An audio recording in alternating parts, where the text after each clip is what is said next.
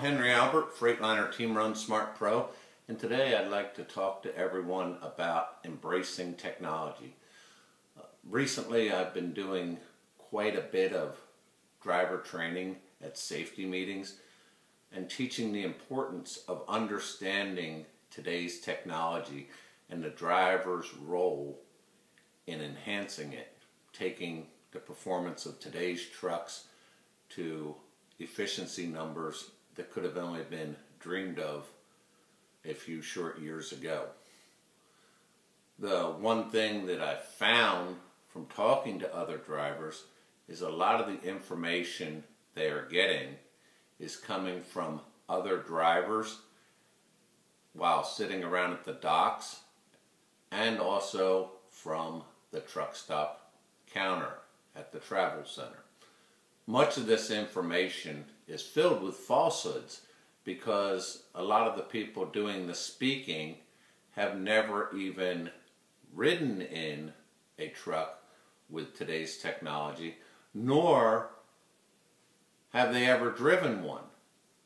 And when you get deeper into it, in many cases, you find out that they might have had a cousin that was related to somebody else that might have known somebody who drove one of these trucks.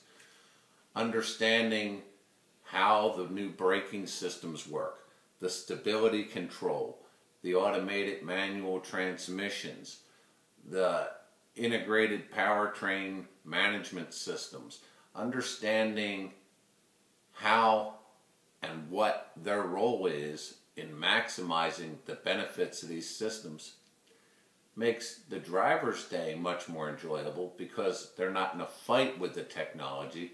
They're not like many of us used to be years ago while we were trying to program the VCR and kept coming up with a flashing clock. It's understanding how it works, getting the benefit out of it, learning it. And so much information today is out there to be gathered, whether it's on the videos that are on YouTube.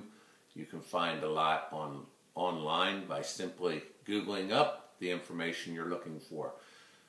I shed some caution to make sure that the videos you look at are either sanctioned by your carrier or by the manufacturer of whatever component or vehicle you're looking at. It's very important as we go through this for the driver to understand, and it's not replacing the driver. Everything's about enhancing the driver, and I look to the drivers to also learn how to enhance the technology.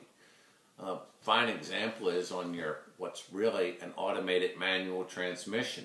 So often they're called automatic transmissions, and they're not an automatic transmission. They are an automated manual transmission.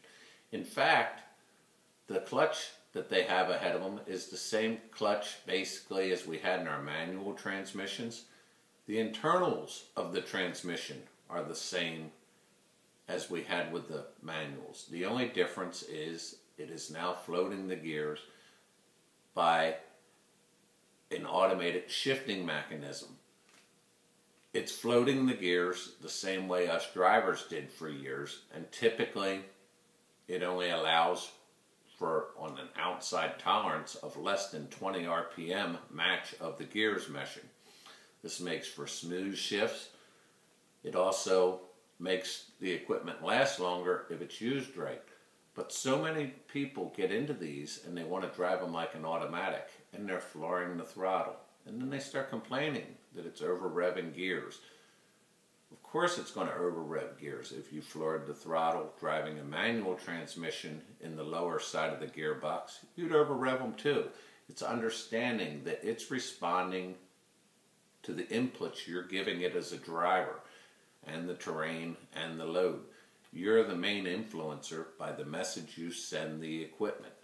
If you don't understand that, there's no way for you to get the most benefit from it, and you quite possibly will find yourself aggravated as a driver. So I really want to end this, whether it's the braking systems, whether it's the collision mitigation systems, whether it's the automated manual transmissions. As we age, make sure that we don't put our head in the sand.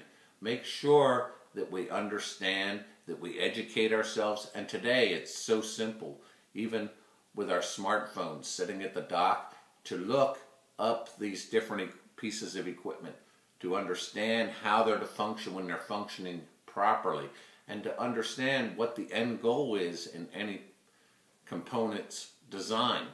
That way we as professional drivers can enhance that technology and take it out to a level that we could never dream of at the beginning of many of our careers. Till next time, be safe. I'm Henry Albert, Team Run Smart Pro.